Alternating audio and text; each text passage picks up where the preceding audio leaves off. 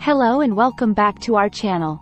In today's video we are going to talk about the massive praise Hayoung receives for her latest vacation pictures. On this channel we are going to upload interesting K-pop news every day, so make sure to like and subscribe to our channel for the latest K-pop news and trends. Comment below which video you wish us to do next and we will get back to you ASAP. So let's get it started.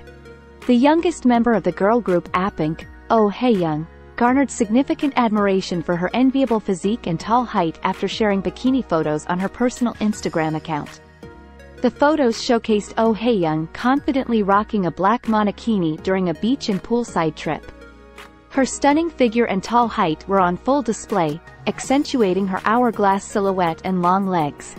Fans of Apink, known as Pink Pandas, were quick to shower her with praise for her impeccable body proportions and healthy beauty.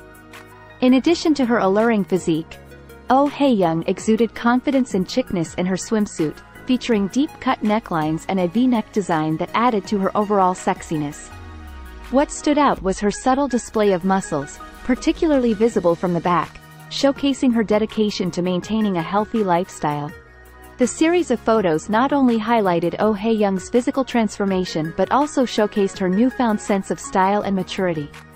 This transition is particularly notable, considering her previous image as the group's youngest member known for her cute and innocent charm. The positive response from fans and netizens alike demonstrates the appreciation for Hayoung's self-assuredness and her ability to confidently embrace her evolving image.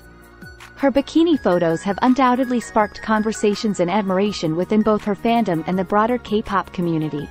Please share your thoughts in the comments section below. Please subscribe to our channel for more K-pop related content and hit the like button.